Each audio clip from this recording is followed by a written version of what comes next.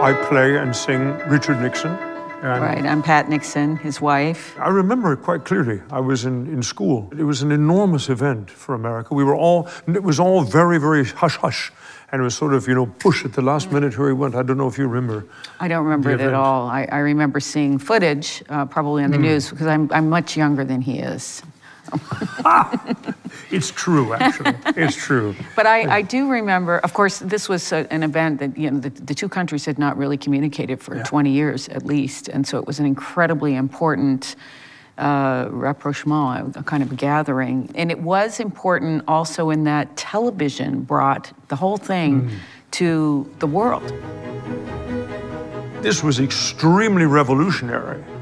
And he talks about it. It's yesterday in America, what we're doing today, and to have Pat Nixon walking up and down the Great Wall on television where Joe Q, sitting in Ohio, went, wow, that's my first lady. This had never happened before. It's interesting to see that because he was in meetings the whole time, she was actually out amidst the public and dressed. It becomes very important then, the fashion statement that a first lady makes, and she had red, which is the color of China and happiness. And she made a huge impression on the public. So she was actually the one who, I think, did the most good in the immediate moment for the visit. I think so. On the other hand, I'd also get the feeling that this production is trying to be, and it's been happening more and more, that the Nixon story is now coming, the China story is becoming less historismus and more historical context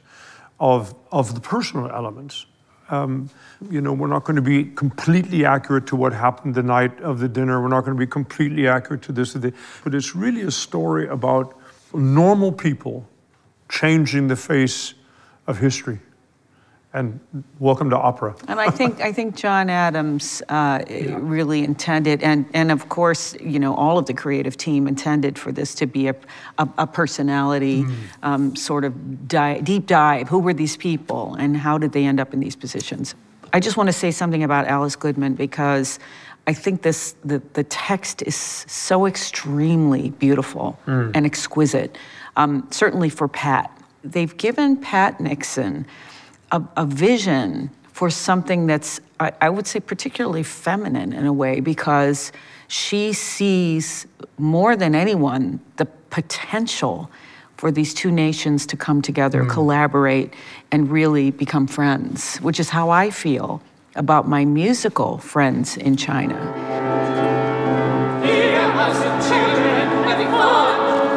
In the aria, which is 8 minutes long, there aren't many arias that are that long. The way Valentina has staged it, and I won't give it away, but it's turned it into something absolutely joyful about her idea about the relationship with China and the people, which is what she is experiencing on the street. And they use her exact words, the things that she said about being there in the clinic, the medical clinic, with children, visiting a school, et cetera, and visiting a pig farm. So it's really, that particular scene, I think, has a lot of joy in it.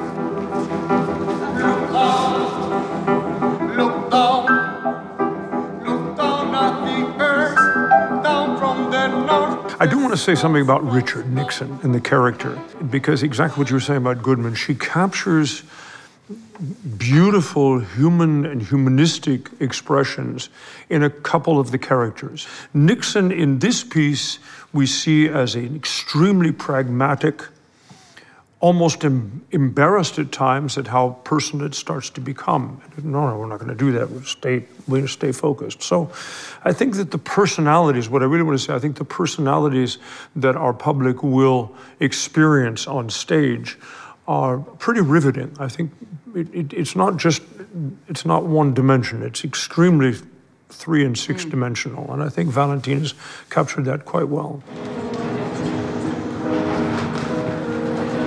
What I do like about this production, especially in the third act, is that I think people will be surprised to see Richard and Pat Nixon as a loving couple, which they were. They were deeply devoted to one another. Well, we're not usually playing people who lived in our lifetimes. We're mostly playing historic characters, even if they were real.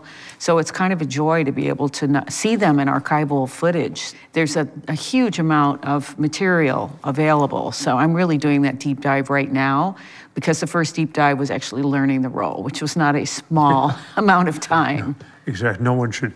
Learning the role, just getting your teeth around what John and Alice have given you is a big challenge.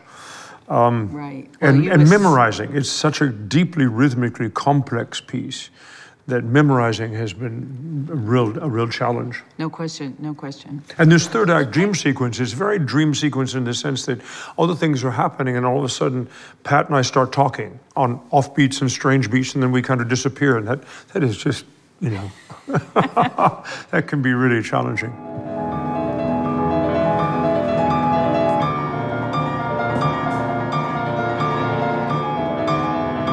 I'm thrilled to be part of it.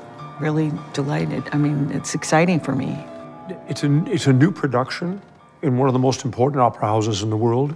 I think that it's significant that it's an American opera being done in Europe, which slowly but surely is happening more often. There's a lot of opera going on in America that never gets across the water, which is unfortunate. There are marvelous composers in the States that the Europeans don't know.